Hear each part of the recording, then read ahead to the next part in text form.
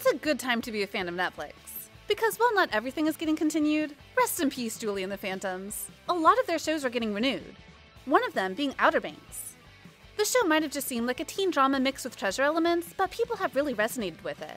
And as a result, people keep watching it and Netflix keeps renewing it. And while it was technically announced before, Outer Banks has gotten its third season greenlit. Allow us to show you Outer Banks Season 3 renewed and Season 4 under work by the scripting team. Number 6. Outer Banks Overview. If you don't know the show, we'll help you out. The Netflix fan favorite follows a crew of young misfits chasing riches along the North Carolina coast. Short, sweet, and to the point, wouldn't you say? If you've ever watched a teen soap, you know the drill. Characters love, characters fight, there are twists, not everyone is dead like you expect, and hijinks ensue. Season 1 accomplished the fireworks in its finale, in which orphaned fugitive John B. Rutledge's wild attempt to evade police capture led him to crash his boat directly into a tropical storm. But he and his rich girl flame, Sarah Cameron, were soon revealed to have survived the wreck. And not only were they alive and well, they were rescued by a boat that just so happened to be headed to Nassau, where $400 million in gold awaited them. But wait, Season 2 ups the ante by a hair-raising degree. There are car chases, heists, a stolen ambulance, boat explosions, alligator attacks, a dubious doctor and his even more dubious approach to stitching up bullet wounds, allergic reactions to wasp stings, sewer floods, a murder in the pouring rain. Don't think too much about whether any of it makes sense. Just soak it in. By the time the second season ricochets to a close, it's impossible to remember all that's happened, but you'll be too drunk on adrenaline to care. And after that major reveal in the final seconds of the finale, all you can do is clap dumbly for an encore. Season 3 confirmed.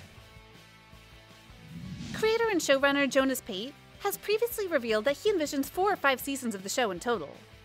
Ever since we started, we always viewed it as something that was probably like a 4-season, maybe 5-season show, but definitely 4 seasons, he told Entertainment Weekly in April 2020. We've sort of long-arced it out pretty far.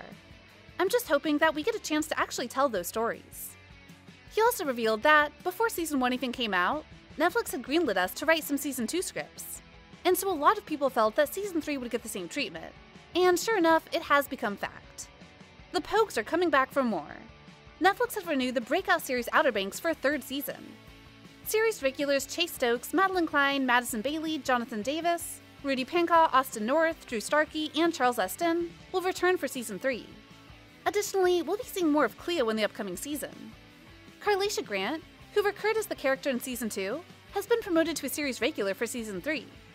The second season, which debuted in July, held the #1 spot globally in Netflix's Top 10 TV English list for the 4 weeks following its launch.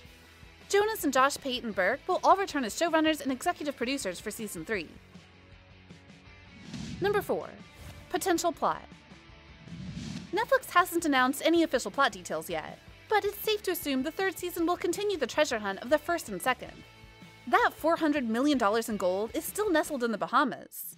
And now, there's a bejeweled cross in the mix as well.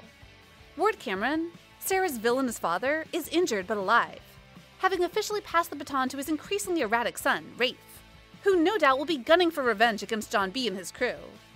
Meanwhile, John B. and Sarah are once again sort of married, and Cleo from Nassau has joined the Pogues, shipwrecked, presumably without food or water, on an island in the Caribbean.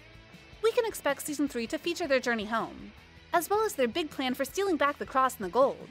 But most important will be the presumed reunion between John B. and his long-thought-deceased father, Big John, who apparently knows something about the sacred garment the frightening Limbri seeks to heal her mysterious disease. Number 3. Big John. Jonas Pate told TV Line that Big John's big reveal wasn't always planned. We knew we had that card. We didn't know that we would play it for sure, but around the 6th or 7th episode, when we were writing this year, we started to realize maybe we could do that, he said. He added that all the action in episode 10 of Season 2 was meant to function as a distraction to leave audiences really on the wrong foot. So you can expect much of Season 3 to focus on the long-lost father's return. It's going to be instrumental and maybe the spine of Season 3 basically. Showrunner Shannon Burke told Entertainment Weekly, "It's obviously a gigantic revelation that's going to power a huge part of the 3rd season. I'm super interested to see how people are going to react, or if they're even going to remember who he was." Number 2. More romance? Of course, John B. and Sarah will continue their pseudo-marriage. But the other characters have plenty of new love connections to explore.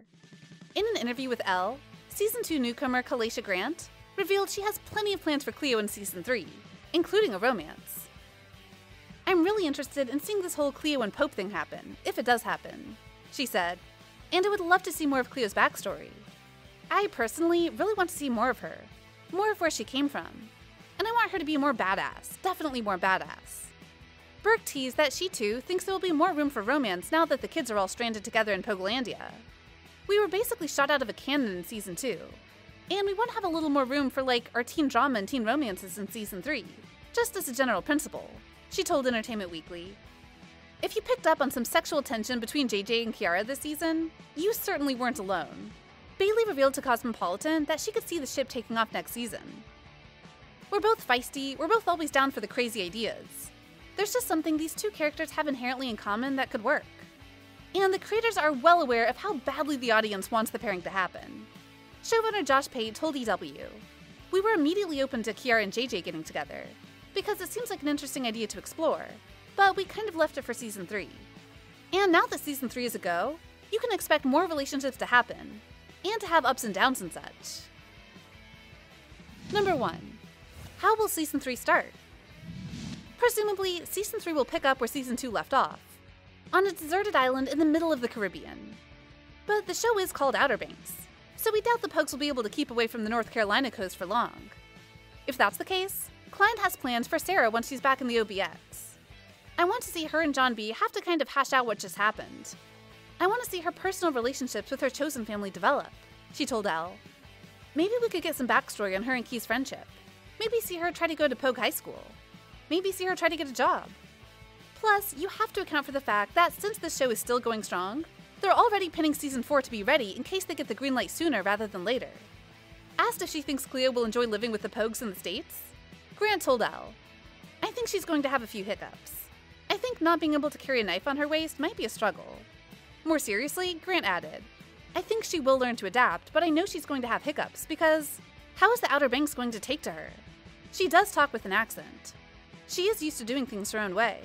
There's going to be some things that maybe Kiara and Sarah and the Pogues are going to be like, 'Yo, you can't do that.'" We'll hopefully find out more when Netflix gives the green light. So what do you think? What do you think of this look at Outer Banks and how Season 3 has been officially renewed for a 3rd season? Are you glad it's getting a new season so that you can continue watching these characters? What do you personally hope happens in Season 3 and even Season 4 should that be confirmed to be happening? Let us know in the comments below, and we'll see you next time on the channel.